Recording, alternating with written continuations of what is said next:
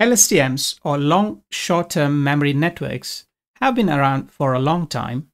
They have been applied for quite a few sequence-related tasks such as text generation, translation, or even image captioning. Now, their drawback has been that they couldn't be parallelized, and so they couldn't be used for along with powerful GPUs. And the limitations of LSTMs paved the way for the emergence of transformers that leverage the powerful GPUs for massive parallelization of training and inference. What if we now go back to LSTMs, make them parallel, and see how they compare with transformers? Or in other words, what performance can we achieve in language models when overcoming these limitations and scaling the LSTMs to the size of current large language models? This exact question is answered by the current paper titled XLSTM, or Extended Long Short-Term Memory. They do so by proposing two novel blocks in their architecture, namely sLSTM, and the next one is mLSTM. Stacking these two blocks together leads to the emergence of XLSTM. So in this video, we're going to dive deeper into how these blocks are formed and how the LSTM is being built. One of the earliest networks designed to tackle sequential data is the recurrent neural networks. It uses recurrent connections in its architecture with X as the input and O at the output. If we unfold it, we can visualize it as a sequence of operations happening at timestamp t-1, t and t+1, so on and so forth. A major drawback was that of vanishing gradient problem, where the gradients get to zero as we stack too many blocks of RNNs together. So LSTMs, or long short-term memory networks, were proposed to overcome the vanishing gradient problem by introducing cell states and gating mechanism into the network. The cell states, C, or long-term memories that live across several time steps, and the hidden states, H, or short-term memories that are passed along from one time step to another. And of course, we have the input Z from the input sequence. Now, there are three gates which are S-shaped functions. The forget gate uses a sigmoid function to decide what information to forget in the long-term memory. The input gate also uses a sigmoid function to process the input and finally adds it to the output of the forget gate. Now, this addition operation has got a fancy term called constant error carousel in the XLSTM paper and in the academic literature. This addition operation is what tackles the vanishing gradient problem. Now, the outputs CFT is then passed to the output gate, which usually is a tanh function leading to the hidden state output h of t that's passed on as input to the next time step. So with these operations, we have just dissected the two main equations of LSTMs, which are C of t and h of t. One of the main drawbacks that's highlighted in the paper that comes with LSTMs is its inability to revise storage decisions. So what does that mean? So to understand what it means, let's have a look at two example sentences. The first one being, Tom went to the shop, he bought some drinks. And the next sentence is pretty long, with Tom went to the shop to buy some groceries, which included carrots, onions, bananas, blah, blah, blah. He also bought some drinks. If you provide this context to the model and ask the question, who bought some drinks? It's quite easy in the first sentence, but in case of the second sentence, Tom came quite behind, and the model has seen so many words like carrots, onions, bananas before it actually saw he, which refers to Tom. In this case, the model has to make constant decision as to actually it needs to forget Tom in the long-term memory, or should it actually keep Tom in the long-term memory. Now, this is quite a big challenge for an LSTM model. And so the problem lies with the sigmoid function that's there in the forget gates. And so this paper proposes a change to that sigmoid function. Let's take a plot of the sigmoid function shown by this blue curve. It's a nice S-shaped curve that goes from 0 to 1 in the y-axis. So whatever the input that we get in the x-axis, is squashed between these values 0 to 1. So if we get a value somewhere to the right side of the x-axis, a pretty high value for x, then we can see that in the y, we get a pretty small window very close to 1, which means it's quite hard to decide between the value for y as the x value increases. But if we substitute this sigmoid function with this exponential function, which is shown in the green color, then we can see that for any high value of x, the window of the value for y is quite large, and we can see that there's this much more wider range for the y values that we can get. That's the reason that exponential could be a better choice for the activation function compared to the sigmoid. So let's have a look at how the equations of the LSTM are modified in order to accommodate this exponential curve. So the solution proposed in this paper is the sLSTM blocks. If we go back to the classic LSTM equations that represent the cell states, as we saw before, it's a function of the forget gate and the input gates. Now these gates in turn are composed of sigmoid functions.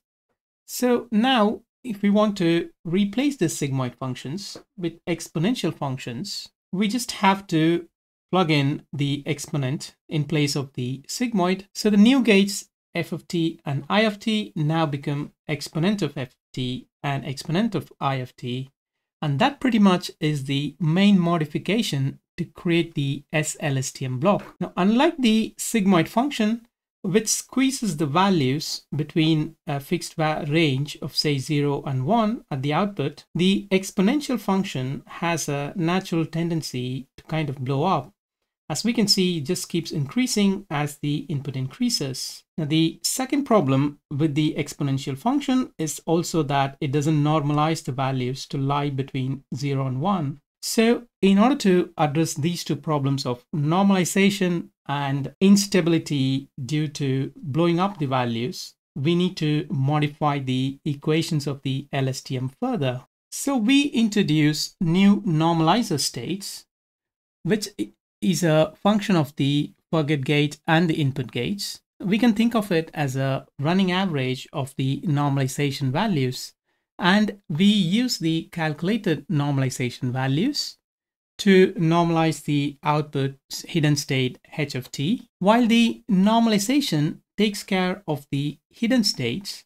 In order to control the exponential from blowing up the forget gates and the input gates, we need to introduce stabilizers. So the stabilizer is the max of the log of the f of t and the log of the I of t values. We are basically pretty much countering the effect of exponential using logarithmic functions. And we subtract these stabilizer values from the input and forget gate to stabilize them. So that pretty much summarizes the modifications to arrive at the sLSTM blocks. The next building block of XLSTM is the mLSTM blocks, where M stands for memory. Let's go back to the classic LSTM equation again to see what the drawback of it is. Now we can see that the cell state C of t is a scalar, meaning we only deal with one number at a time, when we have the luxury of modern day GPUs with at least 12 GB of memory these days. So the mLSTM block introduces matrices in place of scalars for the cell states. Now going back to our classic equation of LSTM, what if we replace this scalar C of t with a matrix C of t with the capital C to indicate matrices, and the cell states can be retrieved not just by gates I of t, but by storing key value pairs, which are vectors themselves. So the value of the cell state can be retrieved by queries, which are also vectors, similar to the queries and key value pairs that are found in transformers. So to summarize the modified equations, the hidden state update also becomes a function of the query and is given by this equation, which now deals with matrices and vectors instead of scalars. With that information on mLSTM, let's dive into the detailed block structures. So let's start with sLSTM. So when it comes to sLSTMs, we use post-up projections. The input first is passed through a causal convolution layers with swish activation functions. The output from these layers is then fed through a block diagonal linear layer with 4 diagonal blocks or heads, and the output from these are then fed through the sLSTM block with 4 heads. The output is up projected using a gated MLP layer with GALU activation and down projected using gated MLP function. So moving on to the details of mLSTM block, we use pre-up projections, meaning that the input is first up projected with a projection factor of 2, and one of the projections output goes to the mLSTM and the other one